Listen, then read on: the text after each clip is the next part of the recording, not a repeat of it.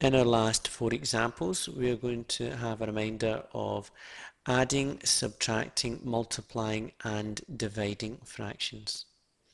So our first example, which is example 9, we have 1/5 plus 1/3. Can we add these fractions as they stand just now? The answer to that is no. In order to add or subtract fractions, we must have a common denominator. So what that means is we need the same number on the bottom of both fractions. What we're looking for is the lowest number that both 5 and 3 goes into.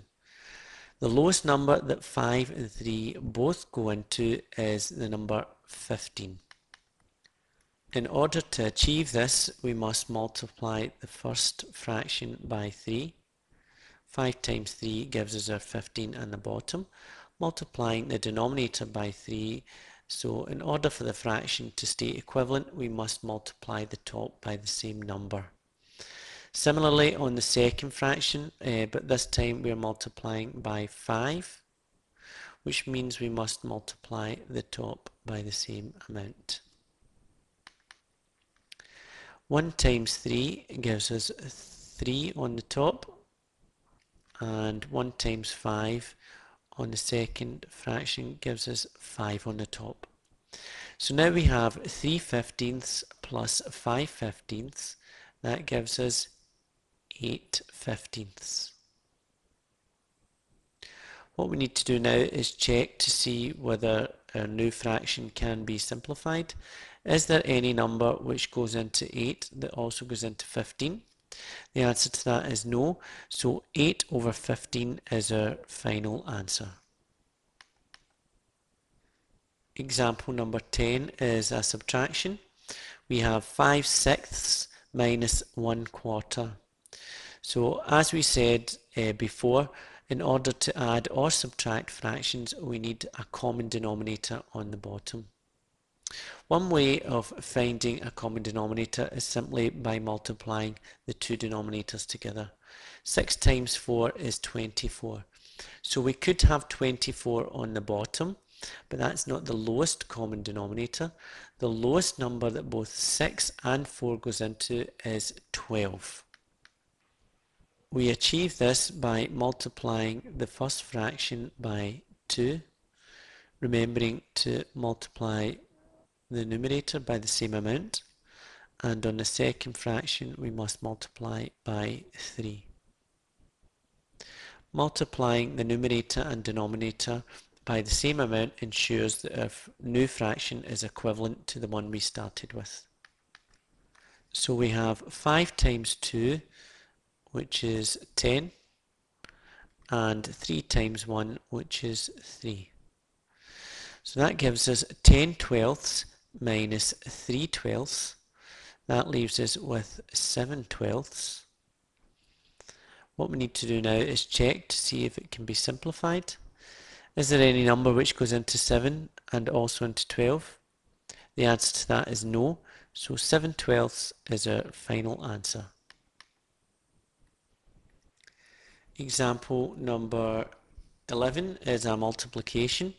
We have 12/21 multiplied by 7/18. In this example, we don't need a common denominator. That only applies for adding and subtracting fractions. We're going to have a look at two methods of doing this question. This is method number 1. So what we've got is this fraction multiplied by the second fraction.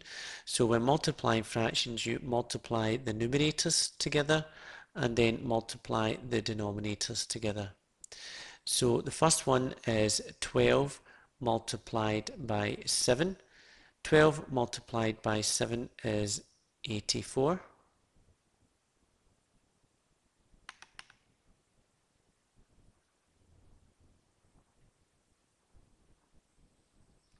And on the bottom, we have 21 times 18, which gives us 378. So what we have now is a fraction with a big number on the top and a big number on the bottom. So what we need to do now is see if we can simplify. So the first one that might spring to mind is that 2 definitely goes into both of these. 2 goes into 84 42 times, so that gives us 42 on the top. And 2 goes into 378 189 times.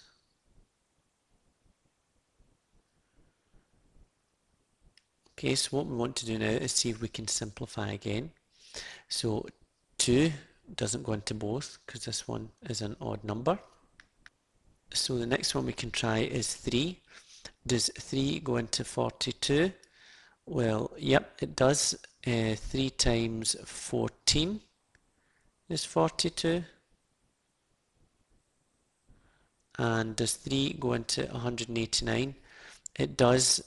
3 times 63 gives us 189. Can it be simplified again? It can. The next number that might spring to mind is 7. 7 goes into both 14 and 63. 7 goes into 14 twice, so we have 2 in the top, and 7 goes into 63 9 times, which leaves us with 2 over 9. Can 2 over 9 be simplified? Well, no, there's no numbers going to both 2 and 9, so 2/9 is our final answer. It is possible to do this step, this first method a little bit quicker. We could have going straight from the fraction we have up here to our final answer. We could have noticed that 42 goes into both 84 and 378. 42 goes into 84 twice, and 42 goes into 378 9 times. So we could have missed out the intervening steps by simplifying it in one.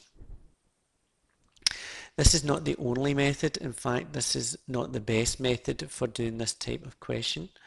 We're going to have a look at method 2. And if you can remember this method, then it's definitely the best way to attempt these questions. Before starting, we look at our two fractions. Neither of the two fractions can be simplified the way they are at the moment.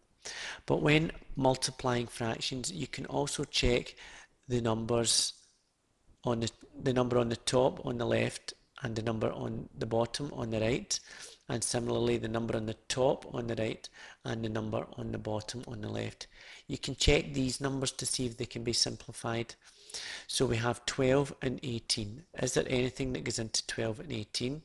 Well, there is. 6 goes into both 12 and 18. 6 goes into 12 twice, and 6 goes into 18 3 times. Similarly with 21 and 7, 7 goes into both of these, 7 goes into 7 once, and 7 goes into 21 3 times. That leaves us with 2 over 3 on the first fraction and 1 over 3 on the second fraction. Multiplying these out, 2 times 1 gives us 2, and 3 times 3 gives us 9 on the bottom. So our final answer is 2/9, which you will notice is exactly the same as our answer using method 1. If you can remember to do this diagonal simplifying, then it will be much easier and more straightforward. Our last example is a division, 3/5 divided by 5/8. How do we do dividing fractions? Well, what we need to do is change it to a multiplication, but we want the same final answer. But we can do this. We can change our division sign to a multiplication sign and still get the same answer, but what we have to do is flip the second fraction upside down. Multiplying these fractions will give us the exact same answer as dividing these two. The second one has just been flipped upside down. 3 times 8 is 24, and 5 times 5 is 25. This cannot be simplified, so this is our final answer.